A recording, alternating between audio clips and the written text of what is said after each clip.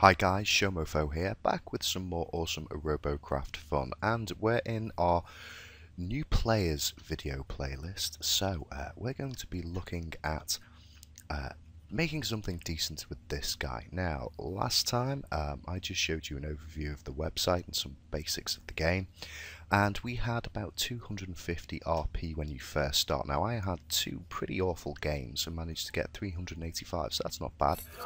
But I think we can do a bit better, and I think one of the first things we need to do is to just scrap this design. Now I'm just going to hold the right mouse button down, and that will take away a cube, but if I just keep it held down and just move it around, I can shred the whole thing.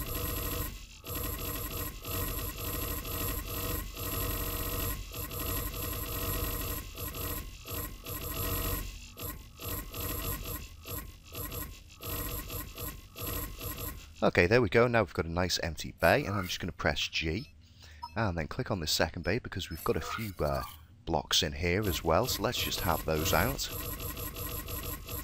Okay, and there's nothing in our third bay at the moment. So let's go to bay 1, let's load our robot up, and let's get building something. Now the first thing you're going to want to do is build what I refer to as the idiot stick. And the reason I call it an idiot stick is if you forget to delete it, you will port in with this thing and it will not help your bot at all. Okay, so we've got some cubes. I press Q there. Pressing Q will just bring up your inventory there. And we can see we've got the light cubes. And they're the very first armor that you can get. And the glass is exactly the same. It just has a different skin. The grey is a heavy cube. It has the same armor as the white cubes. It just is heavier, so you can use it to balance out and make a more stable bot with that. But all of these have the same armor values. Now, the difference between these cubes and the standard cubes is not just cosmetic. Okay. So if we go to the inner weighs slightly less, but has the same armor as the full solid cube. The prism has roughly half the weight of the standard cube, but the same armor, and not only that, it distributes the damage to less adjacent cubes. The transfer of damage is limited through the prisms, and this will be very useful to you in making a better bot. And with these, if you can make a bot out of all of these, you're onto a winner, because these weigh the least, they have the same armor, and again, they don't transfer damage quite as badly as these guys do. But what we're going to do is we're going to start out with I think we'll start out with a heavy chassis, just so we can see the chassis shape. And then we're going to remember straight away to get rid of this, because we don't want to port in with that. Okay, so I'm going to make a nice little wheelbase. And it probably isn't going to need to be made out of these grey cubes. That's adding weight, but for the time being, that's just to show you the chassis. I've gone on to movement now, and I'm going to pick steering wheels. Now, I like to have steering wheels on the back and drive on the front. The drive don't steer, they just propel your vehicle along, and I've got those on the front because they're more likely to be shot off first.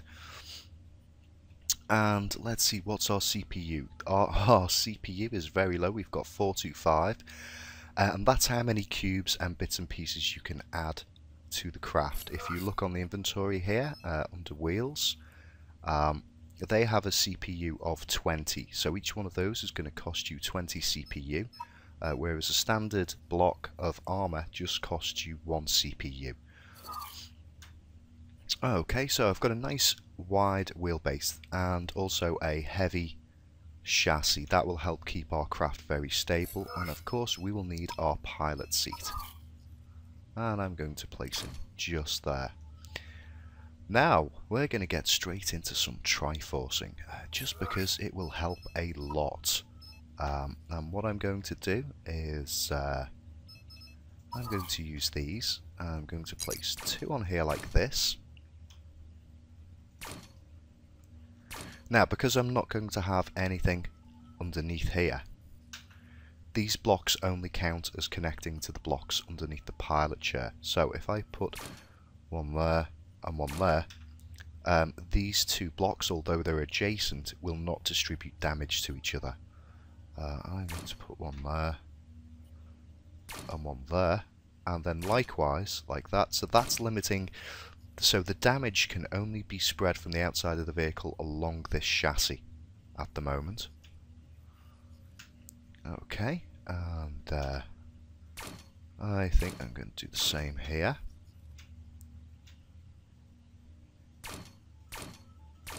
And I'm not really sure what I'm building just yet. We're going to want this covered up quite a little bit. What I might do actually is take these guys off.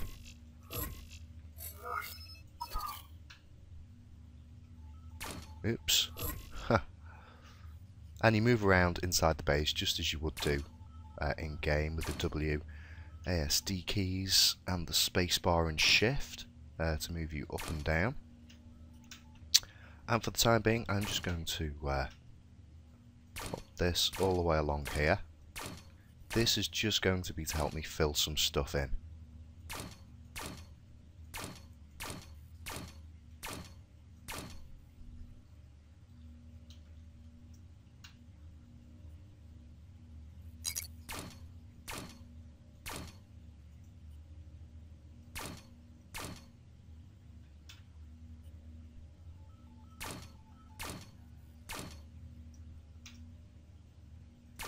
Now this will work fine. You could get more complicated with it. You could change it so that every other one they transfer damage through a different way.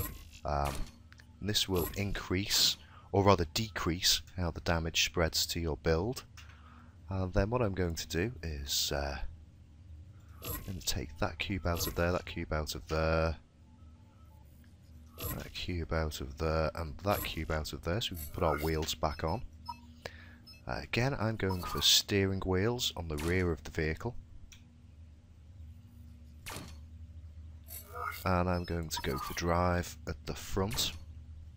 Now, one of the things you'll have to learn about is redundancy. So, what that means is, for example, for this to function as a kind of car type vehicle, we need some steering wheels and we need enough wheels to move. The steering wheels, they cost an extra flop each compared to these. So to save on flops, I'm just using 2 steering wheels and 2 drive wheels. Now, what redundancy would mean is I would have extra wheels so that if any were shot off, this would still work. Now, this is where you have to start making choices, because rather than go for redundancy in wheels, I will probably go for redundancy in weapons. 6 weapons is the most effective spread of weapons that you can have. But for example, you might want to have 8 weapons so that you have a redundancy of 2.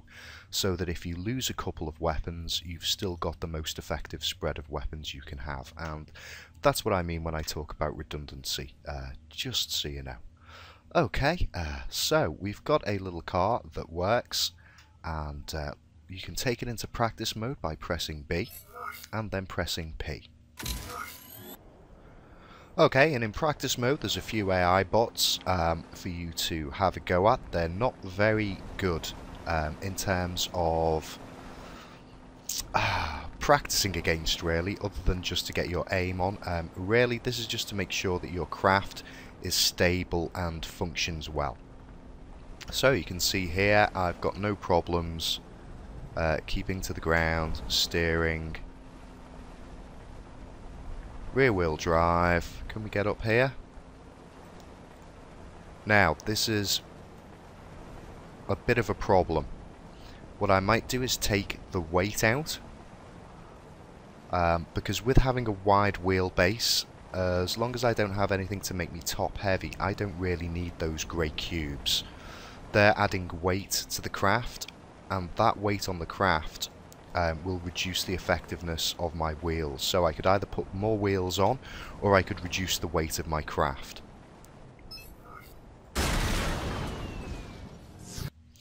Okay, so let's go in, and what we'll do is we'll take these guys out. Now, I don't think I'll be building anything that particularly needs balancing out. So, I really don't think there is going to be any need at all to have grey cubes on here for the time being. Okay, we'll just see what difference that made. Okay, so I can't really tell that I'm much faster, but I think this will be a little bit faster.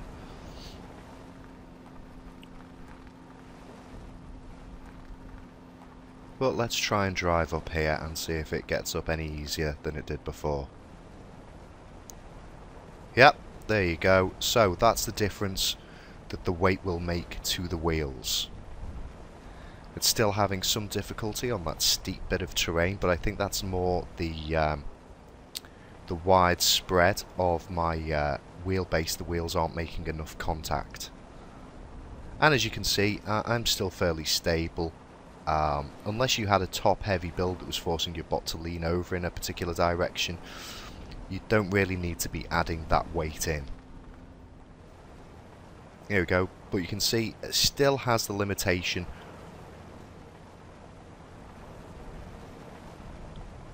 that means I can't get up here now. If I had jets available to me, which I believe are available at T2, that would help with that. If I had more wheels, that would probably help be able to get me up here without difficulty.